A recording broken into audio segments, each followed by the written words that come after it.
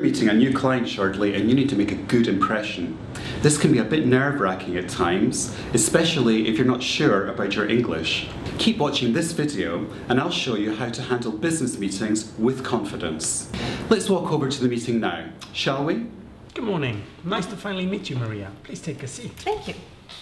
Now, as you know from the quote I sent you, our machines for an order of 10 would cost 10,000 each. Actually, 10,000 would be a bit too expensive for us. We are, however, willing to buy additional machines if you could offer us a discount. If you order 15, we'll be able to bring the price down to 9,600 each. 9,600. Can you offer me a better deal? We are buying additional 5 machines after all. 9,000 is as low as I can go for 15 machines. Done. Great.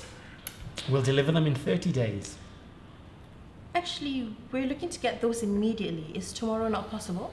No can do, I'm afraid. We need some extra time to get the additional machines. That's understandable. We could wait 30 days for those, but the first 10 we do need as soon as possible. Can you arrange that? We can't do tomorrow, but we can get 10 delivered by Friday and the additional 5 a week later. That works for us. And just to confirm, these prices, they do include insurance and delivery, yes? Yes.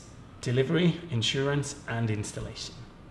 I can invoice you this afternoon if you're happy to go ahead. Yes, let's go ahead. Thanks.